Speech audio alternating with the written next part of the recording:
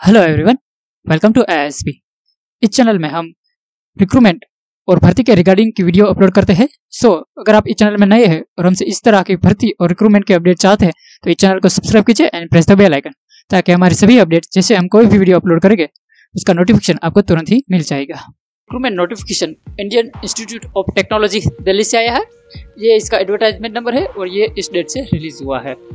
Notification देखें तो online applications are invited from the Indian nationals for filling of the following post on direct recruitment basis के लिए आई है। Now post देखें तो मेडिकल ऑफिसर के लिए 2 ओबीसी की है, 1 ईडब्ल्यूएस कैटेगरी, यानी कि कुल मिला के ये 3 पोस्ट के लिए मेडिकल ऑफिसर की वैकेंसी आई है। ये ग्रुप 1 की पोस्ट है और ये पे मैट्रिक्स लेवल 10 यहाँ पर दिया गया और मैक्सिमम एज देखें तो 45 ईयर्स का मैक्सिमम एज लिमिट है। यहाँ पर स्टार दिया गया, यानी कि एज रिलेक्शन जो रिजर्व कैटेगरी के कैंडिडेट है उसको एज रिलेक्शन मिलेगा। स्टाफ नर्स है, उसकी टोटल 1 पोस्ट है एंड फिजियोथेरापिस्ट की 2 पोस्ट है। सिमिलरली सभी पोस्ट देखें तो fire officer, system analysis, application analyst, assistant sports officer, junior counsellor, assistant programme coordinator, production assistant, assistant caretaking, hospitality assistant, accounts and audit assistant. Total post देखें तो total 27 post के लिए ये recruitment notification आया है। As relaxation यहाँ पर दिए गए पॉइंट 13 ऑफ अपेंडिक्स A1 में दिया गया है, वो बाद में देखने वाले हैं। नाउ एसेंशियल क्वालिफिकेशन देखें तो prescribe minimum education qualification and experience for the above post. Medical officer के लिए देखें तो यहाँ पर एसेंशियल क्वालिफिकेशन दिया गया है और यहाँ पर डिजायरेबल दिया गया है। एसेंशियल देखें तो recognise MBBS degree qualification as for the first schedule और सेकंड शेड्यूल और part 2 of the third schedule to the Indian medical council act 1956, यानी कि इस एक्ट के अंतर्गत यहाँ पर जो शेड्यूल और पार्ट दिए गए उसके अंतर्गत होना चाहिए।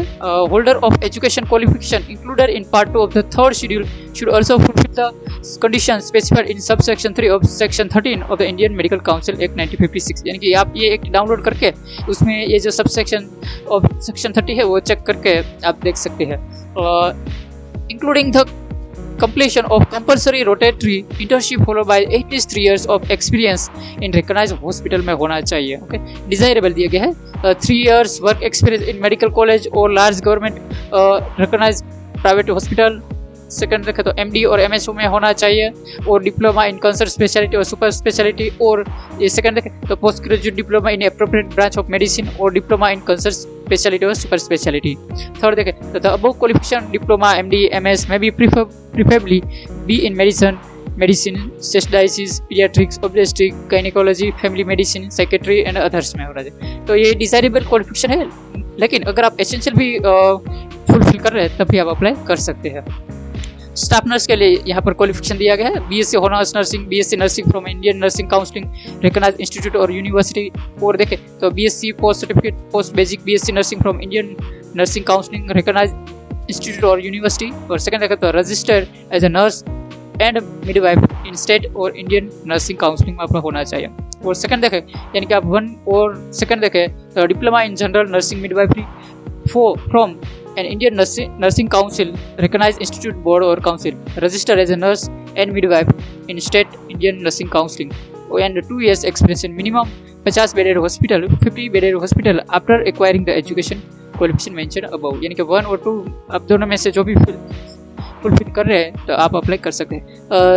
थर्ड देख तो फिजियोथेरापिस्ट या उसका एसेंशियल क्वालिफिकेशन दिया गया, ये आप इस नोटिफिकेशन में या इस वीडियो को होल्ड करके भी आप चेक कर सकते हैं। फायर ऑफिसर है, सिस्टम एनालिस्ट का है, एप्लीकेशन एनालिस्ट का है, असिस्टेंट स्पोर्ट्स ऑफिसर है, junior counsellor, assistant programme coordinator, production assistant, assistant caretaking, hospitality assistant, accounts and audit assistant.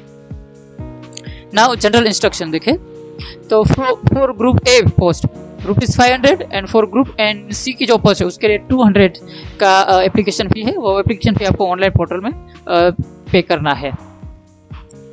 There is no fee required for SC ST PWBD category and women applicant जो आते हैं उसको कोई भी application fee पे नहीं करना है। इन anticipation of the huge number of application, the shortlisting committee may adopt higher criteria for shortlisting. That is, the shortlisting committee may consider higher degree, increase the minimum experience required in years, pay level, experience in government organization at regular post, percentage in marks. So यहाँ पर दिया गया है कि shortlist criteria जो higher degree के basis पर भी कर सकते हैं, हायर एक्सपीरियंस के बेसिस पर कर सकते हैं। सो अगर आप एसेंशियल के बाद उसके बाद आपका जो हायर डिग्री है तो वो भी आप फॉर्म फिलअप करते समय सबमिट कर सकते हैं, और क्या एक्सपीरियंस है वो भी आप सबमिट कर सकते हैं, ताकि अगर शॉर्टलिस्ट में अगर ये जो क्राइटेरिया है वो फुलफिल हो रहे तो आपको प्रायोरिटी दी जाएगी। Now based on the declaration made by the candidate in their online registration form application form, they will be provisionally declared eligible to appear in the recruitment examination in computer based exam, यानी कि CBT exam होगा। सो अगर आप shortlist हो गए तो आपको CBT exam देना पड़ेगा। जो SC/ST कैंडिडेट्स है उसको TA as per the rules from the place of duty residence to the Delhi and back by the shortest route, उसको लिए TA उसको मिलेगा। And the reservation relaxation if any and the percentage thereof for PWBD ex serviceman will be as per the current central government rule, यानी कि relaxation as per the central government के अंदर का रहेगा। मेडिकल ऑफिसर की सुपरन्यूएशन as है वो 65 and other जो पोस्ट है उसके लिए सुपरन्यूएशन एज 60 इयर्स है। The candidate are required to apply online only from 11 March 2024 to 19 अप्रैल 2024, यानी कि इसका लास्ट डेट 19 अप्रैल है, इसके पहले आपको अप्लाई कर देना है। ये यहाँ पर वेबसाइट दिया गया है, एक डायरेक्ट लिंक दिया गया है और एक अल्टरनेटिव लिंक भी दिया गया है। ये दो लिंक्स में आप ऑनलाइन अप्लाई कर सकते हैं। जो candidate government, semi government, PSU और ऑटोनोमस ऑर्गेनाइजेशन है तो उसको एप्लीकेशन प्रिंट आउट के बाद उसको थ्रू प्रॉपर चैनल में with in 10 days of the last days of submission उसको इस एड्रेस पर ये एप्लीकेशन सेंड करना है। अगर आप नहीं कर पाए तो आपको at the time of selection process NOC आपको प्रेजेंट करना पड़ेगा। यहाँ पर एड्रेस दिया क्या आपको, जो ये आपका फॉर्म है वो application for the post of जिस पोस्ट में आप अप्लाई कर रहे हैं against this advertisement on the top of the envelope in capital letters में ये लिखना है। Now the candidate must upload all essential document in sequence of the qualification। तो आपको स्टार्टिंग फ्रॉम 10 से 12th and bachelor degree and onwards and experience भी starting from present से आप जो भी है एंटिल लास्ट में जो आपने किया है वो आपको अपलोड करना है। एंड लेटेस्ट सैलरी स्लिप भी होना चाहिए, कास्ट सर्टिफिकेट होना चाहिए, इन सिंगल PDF फाइल में आपको बनाना है, not more than 2 MB size में होना चाहिए। The list of shortlisted and not shortlisted candidate will be displayed on institute website दिया गया है। तो अगर आप शॉर्टलिस्ट हो रहे हो और नहीं हो रहे हो तो वो आप इस इंस्टीट्यूट की साइट पर आपको रेगुलरली चेक करते रहना है।